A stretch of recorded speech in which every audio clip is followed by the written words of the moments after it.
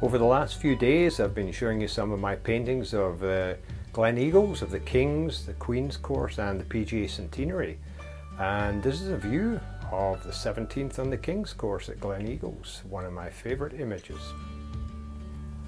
That's a view with the tail in it, and the first on the Queen's course.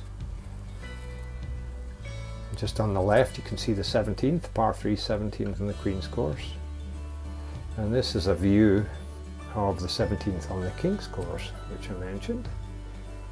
And you can see the Dormy house in the background there, and that brown building you see is no longer there. Everything's changed, but the starters' huts are still the same, and that's the PGA headquarters, and that's the 18th hole looking down there.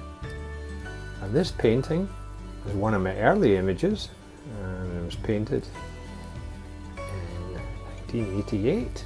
My goodness me, been doing this for a long time. I was fortunate enough to have been a member here for 25 years, and most of my golf was played in the Kings and Queens, and occasionally would play on the PGA Centenary course.